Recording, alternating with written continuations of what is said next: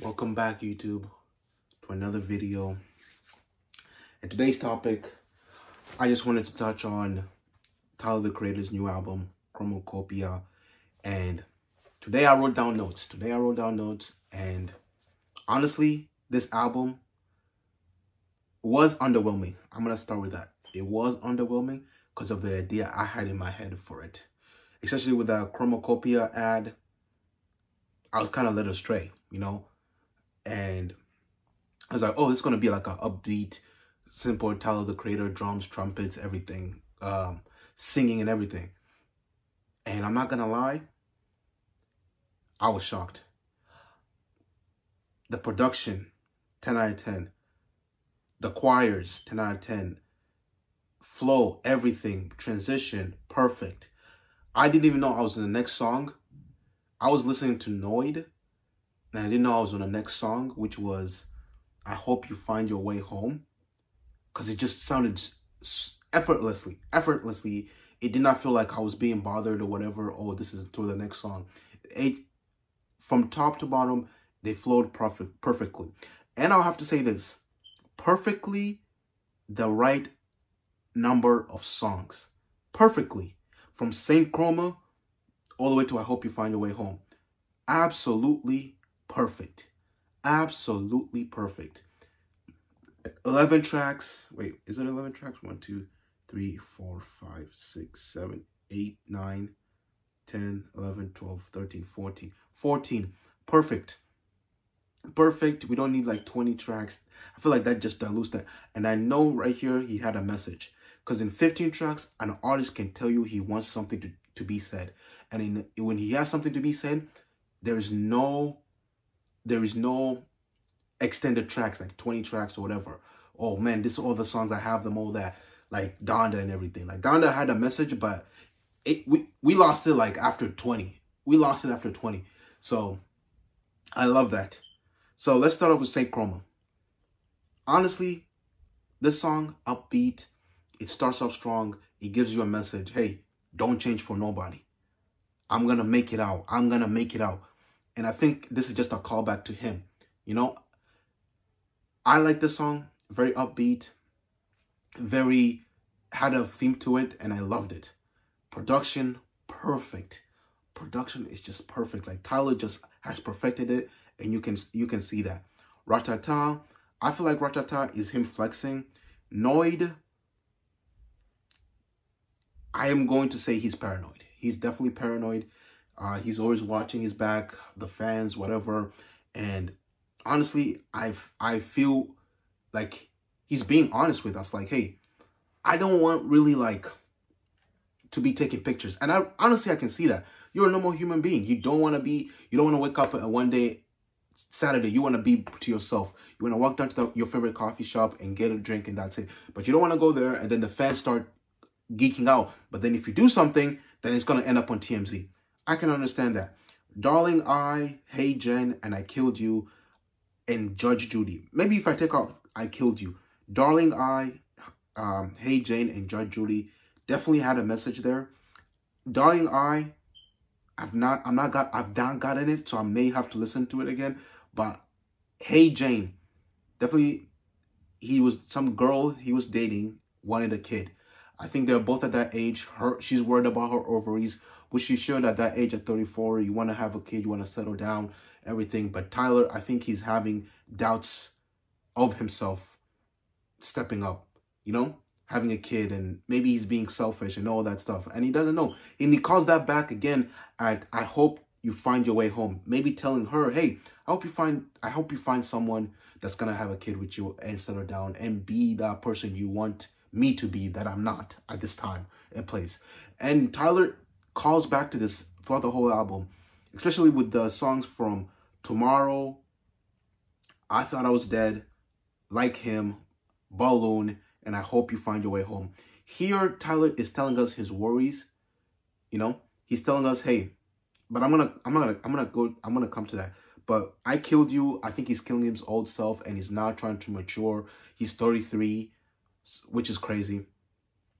And Judge Judy, still haven't gotten the theme of that. Sticky, I think it's just a hit, but I could be wrong. I still gotta listen to it more. And Take Your Mask Off. This right here, when I was listening to it, I was kind of listening to, he was definitely spinning. He was saying something here, so I definitely re-listened to it. At first, I was like, is he talking about Drake?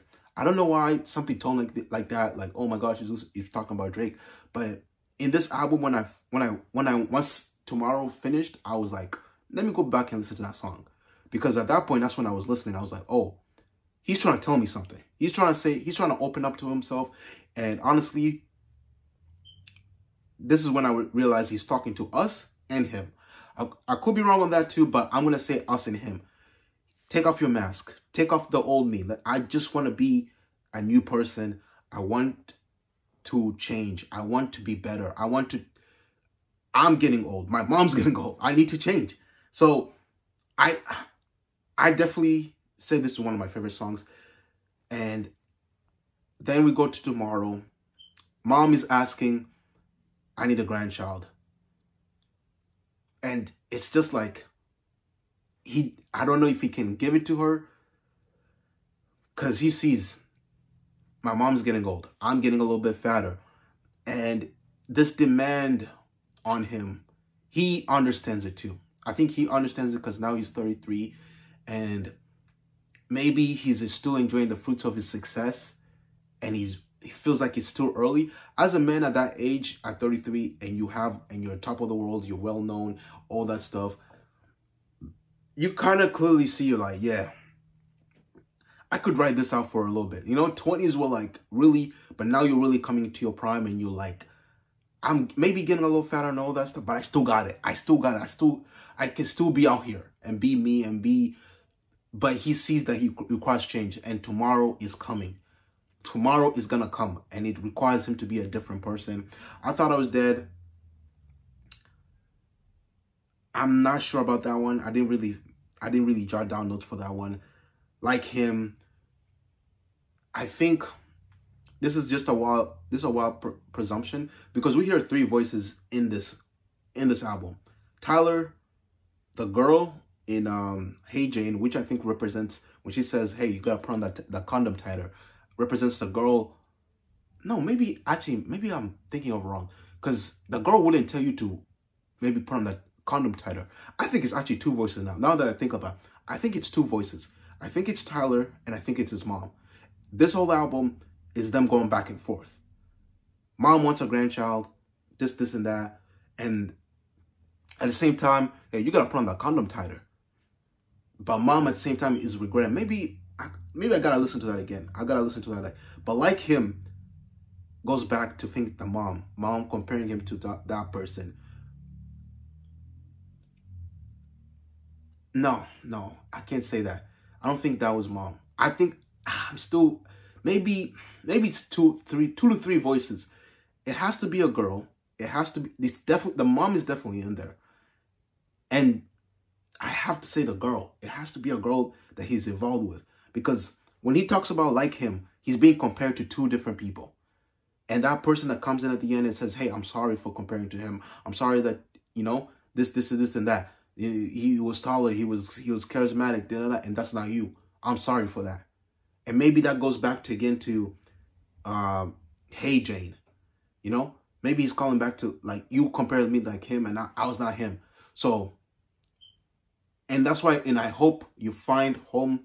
He's talking to both of them. He's talking to his mom. He's talking to his girl. He's, hey, I hope you find this. But mom, at the end of the day, mom is just proud. I think mom has now realized that, hey, my son is a superstar. My son is a wonderful man. My son takes care of me. My son is all this that I could require. And I'm thankful for that. That's my rough understanding of it. But I have to say that I think we have a classic on our hands. I was looking through our Reddit. People were confused or underwhelmed with this. And I could see where they're coming from, because it's not the typical Tyler they're used to. And honestly, to me, I like when an artist is vulnerable. I like when Kanye is vulnerable. I like 444. I was in high school when 444 came out, and I didn't like it. But as I get older, I appreciate it. I've added more songs from that album. Honestly, that's a classic. Maybe people don't see it now, but they will once we grow up and you understand. You want to leave a legacy. You want to leave something for your kids. You want to the things that you hold it when you were a kid matter now that you're an adult. I think that's where I see 444, and that's where I see Chromacopia going. Chromacopia is holding on to those things that he liked. Tyler was a kid, but now he's realizing this is a new age. I'm no longer in my youth. I am going to be not be an adult, but like now I need to face a new overcoming of like, do I accept to have a kid? I need to start getting ready to have kids because my mom needs a grandson. People who love me want more from me, and I'm just maybe not ready, or maybe I'm not willing to give it to it, or maybe also he's also afraid of what he might become like his dad and maybe run away and the kid will never know his dad or something like that. But the mom will probably tell him like, yo, that's your dad right there. Like, he's Tyler, the Creator, or whatever. But albums like these definitely tell a story, and definitely I'm not a Tyler Creator fan, but I appreciate his music, so I always listen to it. Whenever he drops an album, I'll listen to it. The last album was not my favorite. I'm gonna say that, but it was too much of maybe I'm not ready, but I'll listen back again. I'm willing to give it another chance. But this one right here, I'm gonna give it a rating of 9.10. I mean, 9.5 out of 10. 9.5 out of 10. And I'm gonna put my favorite songs right here. My favorite one being Noid, because that was just, it was just, I don't know, it just spoke to me. My second favorite is definitely I Hope You Find Your Way Home. Saint Chroma, Sticky was good. Sexy Red and all of them did their thing. I like that. But I just think that one's just a hit, and nothing really is there for value to eat. But I feel like the rest of the album is. Darlene Jane, Judge Judy, Noid. There is definitely something in there that we need to uncover and understand where he is as an artist. He's definitely maturing. He's definitely coming into a different person, and that's what I like to see. His production is getting better. The choir is getting better, or maybe it has always been better, and I like to see it. Honestly, Tyler, you did yourself out here. I feel like when you have this one representation of an artist, it's always good when you listen to that album again. You listen to an album that you think is gonna be like this one type of album, and it's not. He's showing maturity.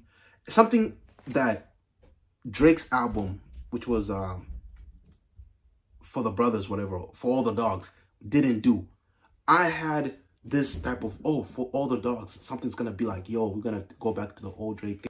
But I'll save that for another day. Honestly, Tyler,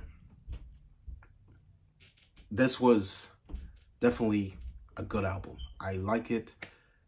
I wish more artists that we've grown up on do this more and just get vulnerable with us.